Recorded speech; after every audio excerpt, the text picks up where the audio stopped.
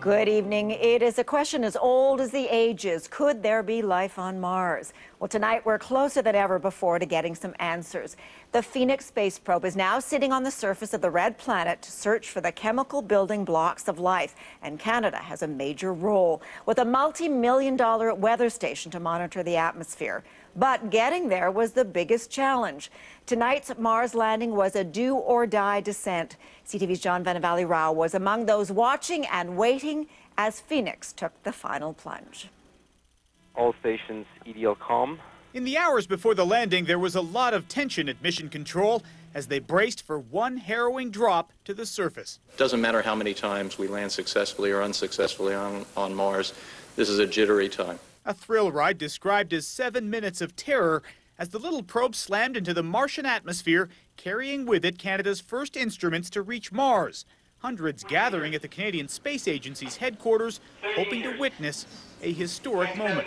We are nervous about this landing because it's such a big deal to be part of a mission like this. But to have any chance of surviving, the probe had to not only fire a parachute at exactly the right time, but rely on a style of touchdown not pulled off since the Viking missions 32 years ago.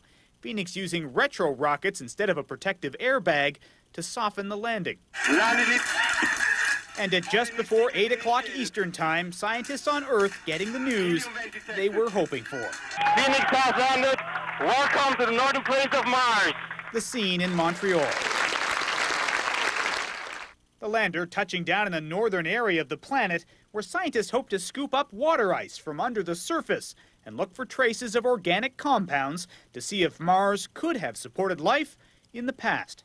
And is this a habitable zone on Mars? That's an important scientific result that I think will change our understanding of Mars. As for the Canadian contribution, it is a weather station that will measure the wind and temperature on Mars, as well as study clouds and dust in the atmosphere. And given that we're in the northern polar area, that should be a permafrost there, and we'll be getting some ice, and who knows what else we'll be getting. And just 2 hours after the landing, the first pictures started coming in. Scientists overjoyed to see the first ever images from the Martian Arctic. The pictures also confirm the lander is in a good position and appears to be well placed to begin digging, a mission they hope will last about 3 months. Sandy? Okay, thanks, John. CTV's John Vanavalley-Rao in Toronto. And joining us now, Kevin Shortt. He is the president of the Canadian Space Society and had a hand in developing the Canadian technology aboard Phoenix. Congratulations, Kevin. A Canadian first. Let's put it in perspective. Why is this weather station so significant? The weather station is significant in the sense that we are going to be collecting data that has never been collected before and getting a tremendous understanding of what the weather patterns and such are on the surface of Mars. And this really is results of a culmination of cooperation between two major companies in Toronto, Optech, and the one that's been making a lot of headlines lately is MDA Space Missions in Brampton. Well, the most important thing at this point is whether, in fact, does work, and obviously you're hoping that it does. So when will that data first start coming back from Mars? The first data acquisition is expected about 5 days from now. Once they've shaken out the rest of the spacecraft, then they'll turn on the weather station, and then they'll start collecting data and be all ready for the scientists here at York University to start the analysis. All right, thanks, Kevin. Kevin Shortt with the Canadian Space Society. Closer to Earth, but not that much closer, history may also be made tomorrow morning over North Battleford, Saskatchewan.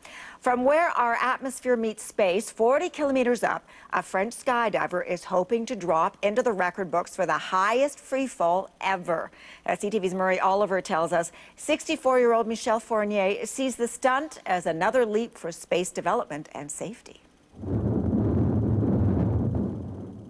All quiet here now, but in just a few hours, 40 kilometers above this sleepy prairie airfield, a man plans to fall to Earth from the edge of space. Michel Fournier aims to set a record and test the body's survival in extreme altitudes. Everybody is totally thrilled. We're looking at Michel, who is so ready. I mean, it's like he wants to jump. Fournier's ambition is very nearly out of this world. Lifted by a balloon, he'll ride a capsule like this one up through the atmosphere wearing an outfit similar to a spacesuit. Le maximum, c'est 7 degrés. Twice before, Fournier tried and failed to rise high enough. This time, the former paratrooper says rien, nothing will stop him. He'll rise past 39,000 feet, average cruising altitude for a 747, past 62,000 feet, the Armstrong line, where blood boils without a pressurized suit, past 102,800 feet, the current record set in 1960, finally reaching 130,000 feet, from where Michel Fournier will jump. He'll be in free-fall descent for around 7 minutes, his body reaching speeds of 1,500 kilometers per hour. What we really need to know, I mean, what scientists need to know, NASA needs to know, everybody, I mean, it's like, can a man survive at 1.3 Mach? You know, I mean, that has never been done. If we can answer that, you know, I mean, that's going to be a real stepping stone for them. Authorities in his native France refuse to give permission to attempt the jump there, so he's trying here. Fournier says it's all for the good of future space exploration, that the lessons learned will hopefully one day allow for the rescue of astronauts from outer space. Murray Oliver, CTV News, Saskatoon. Well, there was danger from the sky tonight after a weekend of wild weather in Tornado Alley from Oklahoma to the Canadian border. A massive storm system moved into southern Manitoba, where a tornado touched down this evening. Environment Canada says no one was injured and no damage reported. Quite a different story south of the border, where a devastating twister tore through suburban Minneapolis-St. Paul. Dozens of homes were shredded to bits as the twister moved through. Early reports say a 2-year-old child was killed and 20 people are missing.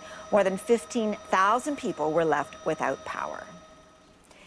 In China, there is no end to the terror for the survivors of the country's worst earthquake in decades. A powerful aftershock rocked a section of Sichuan province today, crushing 70,000 more homes and killing at least 2 people. CTV's Beijing Bureau Chief Steve Chow has the latest. A surveillance camera inside an office building captured the aftershock, with people yet again having to